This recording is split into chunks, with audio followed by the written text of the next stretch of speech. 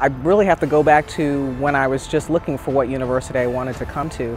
And I looked at the different faculty members and their research, and I just did a cold call to one. They picked up the phone. They said hello, and we talked for almost over an hour. From the very beginning, there was a welcoming spirit, and I knew that this was going to be a place that I'd want to come to.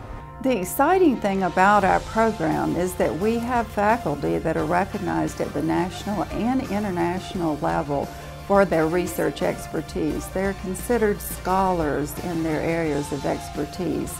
They're very well funded by external grants. They're very often asked to be speakers at national and international conferences.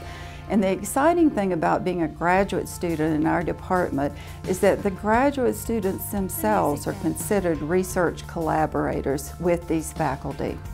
When looking at a program, I think its most important thing is for doctoral students is to look at the body of the work. What kind of work are you going to be doing? You know, this is going to be something that you're really going to invest a lot of time and energy into over the next, 4, 5, 6 years. And it's really going to prime you for where you're going to be at down the road in your career. The focus isn't just on accumulating information, but it's learning how to become a scientist and a researcher.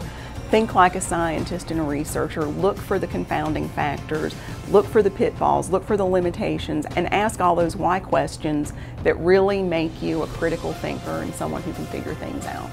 How well our department takes care of our doctorate students as far as funding and support to get published and support to go to conferences. I've really felt like my success is the success of my major professor and my department staff. To not just be a student, not just be a number, have personal relationships with your mentors, with faculty, and to have someone to have the confidence to enable you to excel.